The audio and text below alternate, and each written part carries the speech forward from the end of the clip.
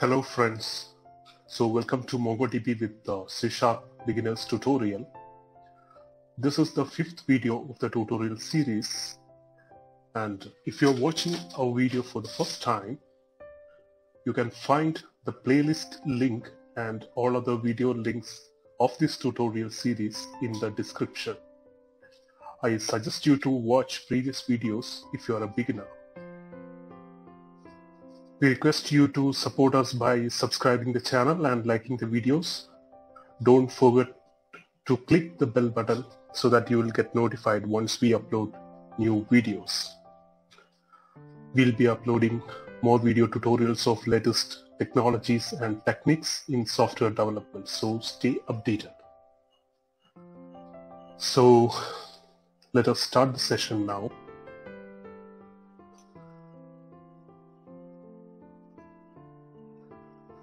In this video, we are checking some functionalities that we can use while updating a Mongodb record or updating a record in Mongodb database.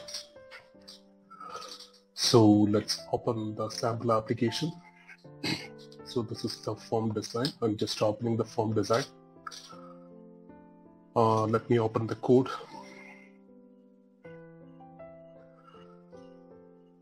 Okay, as we are checking the functions that we can use along with update command and using the update button click event. Okay, so we have already checked this particular part in the previous video, how to update a record in Mongodb database. So here we have declared filter definition and update definition, and using this update and filter definition we are executing the update command here. So now here in update definition you can see we have used a .set command to set the value or to update the value. Now instead of set, I'm just showing you some other options. First one is .inc, such that a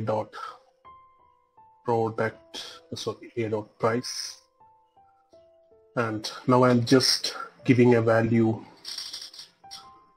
10.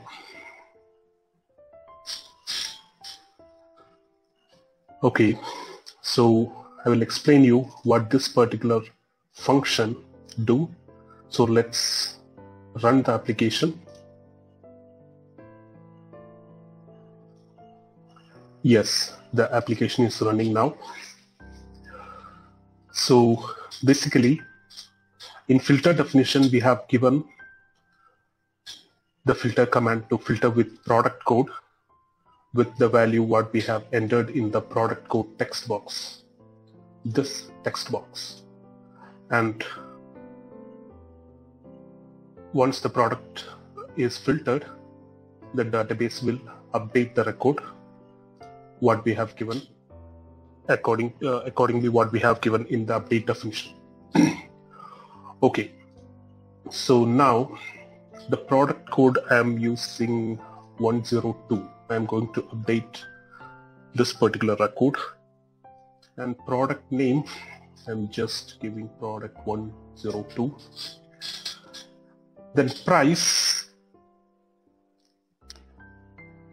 Okay, anyway, we are not taking the value from this particular text box. We have just hard-coded the value 10 here. So anyway, we can do one thing. We can take the value from that text box, decimal.parse txt price dot text. So the application will take the value from this txt price text box, this text box, and convert it to decimal, then execute this function. So I will show you what this inc means.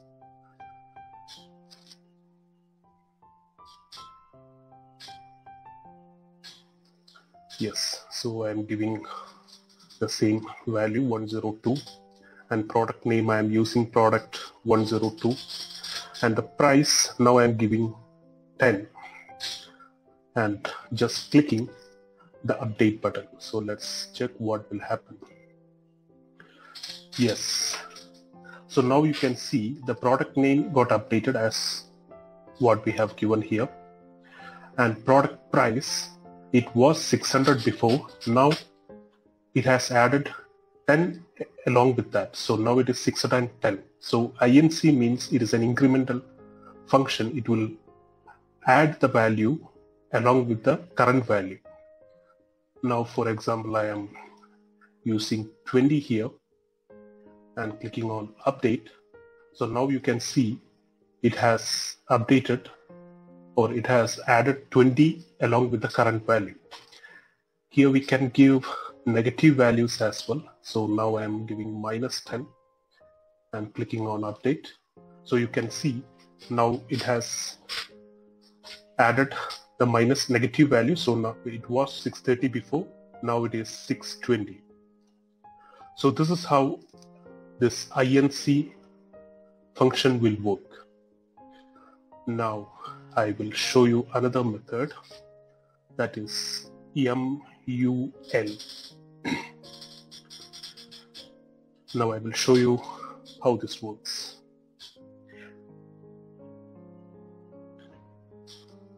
So I'm using product code 103 here, and the product name I'm giving the same 103. Now here the current value is 300, so here I am giving the value as 2 and clicking on the update button. So now you can see this value has become 600. So basically what happened is that the MUL function will multiply 2 with the current value. So it was 300 before, and it got multiplied with 2, and now the value is 600. Now if I am multiplying it with 3, yes, now you can see it got updated, and now the value is 1800. So basically this command will multiply the current the value with the current value. Now there is another function that also we may need, max, and I will show you how it works.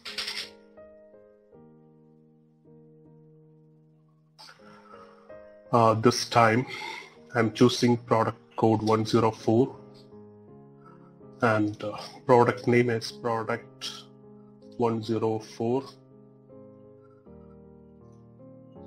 and now I'm giving the price as 30 now.